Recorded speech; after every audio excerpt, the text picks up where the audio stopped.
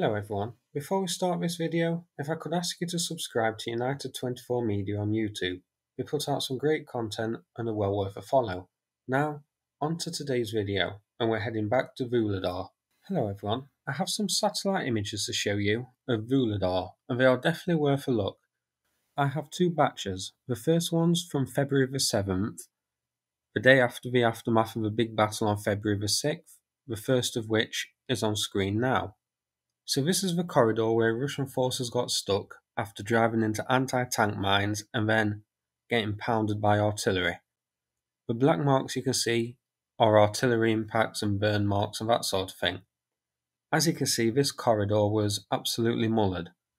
Now what happened is, Ukraine used the RAAMS to mine this and other routes. RAAMS stands for Remote Anti-Armor Mine System.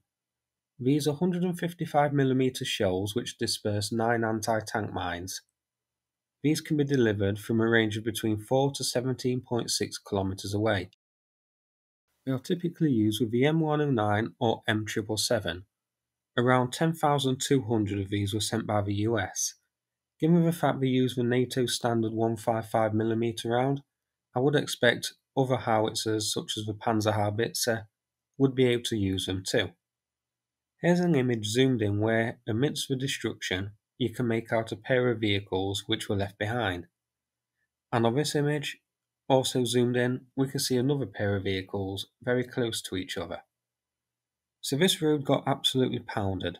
It's riddled with artillery craters and blackened ground from fires. It must have been absolute carnage down there, so it's no surprise at all that the losses were so high. If you'll recall, there was a series of photos published online which showed at least 31 vehicles lost just on this stretch of road, not to mention many other vehicles in different areas. This column was a very sizable force. It consisted of a mixture of infantry fighting vehicles such as BMP-1s, BMP-2s, that sort of thing, as well as heavy armour, mainly T-72 tanks and T-80s. I believe the most common one which we saw here was the T-80BV.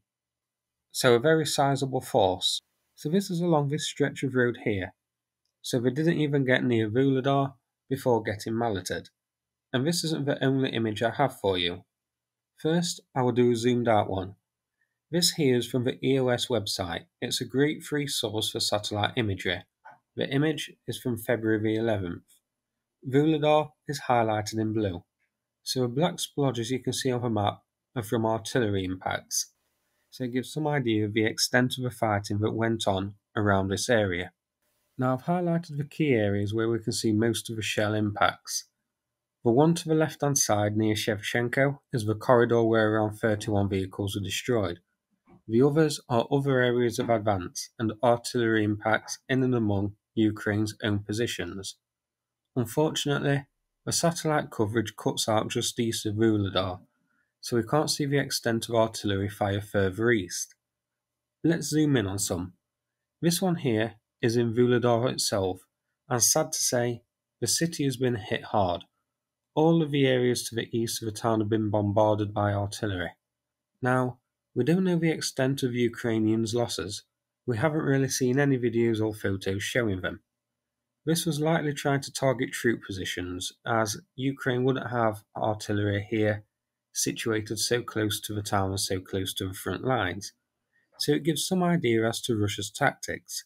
Basically, hit the town as hard as they can with artillery to clear out troop positions and then overwhelm the town with armoured vehicles. Here we have artillery strikes on more Russian lines of advance, this time to the east of Vuhledar itself. Here, it looks like Russia tried advancing up 3 routes, each of which were heavily mined and then hit by artillery once the mines did their work. Just north of the routes, there are more artillery impacts. These are on a road leading west, just toward the north of Vuhledar. The road leads pretty much to a mine which is there. A coal mine, not an anti-tank mine. So some vehicles did make it through the initial corridors here, only to come unstuck on the road heading west, as you can see artillery impacts littering that road too. I'm going to create a small map with each key artillery hotspot shown, so we have a better understanding of it. Here's the map so far. Now this is a very rough map, bear in mind, so we can see that push number 1 was from Shevchenko, looking to head north and then likely push west to hit Vuhledar from the western side. It could also have been intending to head into Pavlivka and push from there. Push number 2 was heading north from Mykilska and then heading west to come at Vuhledar from the northeastern side. Ukrainian positions were in the square, remember, also hit hard by enemy artillery. This image is a Ukrainian position again. Now this is a coal mine. The artillery impacts aren't as extensive as in other places, but the coal mine was targeted by Russian artillery, so again, an attempt to clear defenders from the mine. The mine is here, just north of Vuhledar, and as you can see, Russia's planned push along the road heading northwest would have taken them directly to the mine.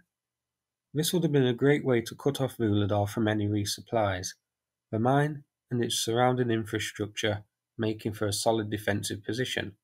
I would guess the plan may have been to cut off Vuhledar using this force striking here, and then hit it from the south with the other part of the force, slowly capturing Vuhledar while it's completely cut off.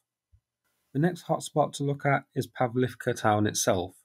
Some of this may be older damage from the initial battle for Pavlivka, which itself was hard fought, but we do know that Russia occupies this town, and part of Russia's thrust towards Vuhledar did come from this town, so many of the damage you can see will be new. Other than the spot marked number 1 on the map, there aren't any other real major hotspots, no corridors of mass losses as we've seen previously, so either the push from here was small compared to the others, or this area wasn't mined and hit by artillery, and instead this push was beat back via conventional methods, anti-tank weapons and the like. Finally, this image here is just south of the mine, a smaller hotspot of artillery strikes in a cluster, so there was a small push here too. So let's turn to the map again and see what all of this tells us.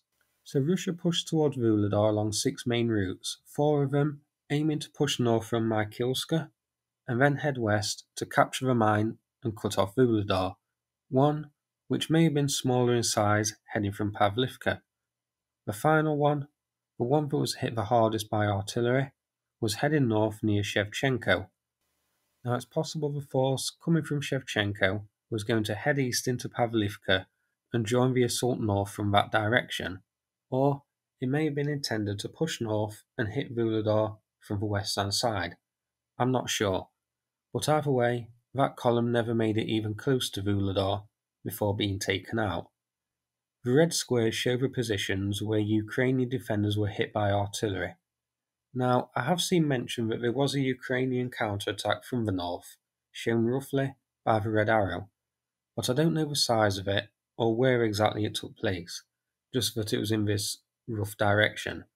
This one was likely mopping up remnants after the rogging by artillery and mines.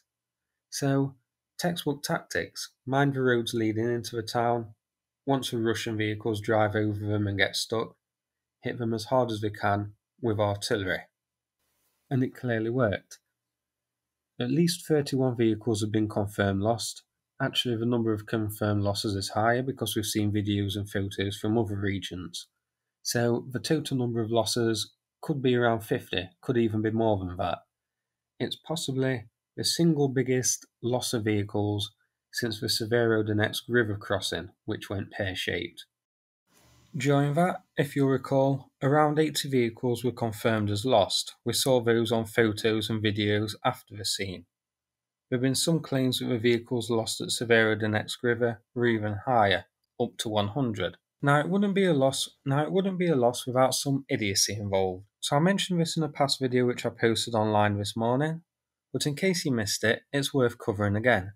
So Russian tanks were fitted with mine rollers and mine ploughs, which was said to be more effective than the UR-77.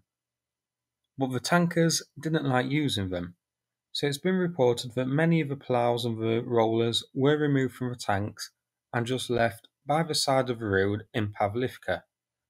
Would these ploughs and rollers have made a difference? Who knows, but taking off the mine ploughs certainly wouldn't have helped matters. So this was pretty big. Most of the vehicles are a mixture of infantry fighting vehicles, so we're talking BMPs, that sort of thing, and also tanks, mainly T-72 variants and T-80s I believe. There's also been some confirmed losses of UR-77 minesweepers here. So that's it for this video. I hope you found it interesting. If so, please click like and subscribe. I'd appreciate it. Thanks again, and take care everybody.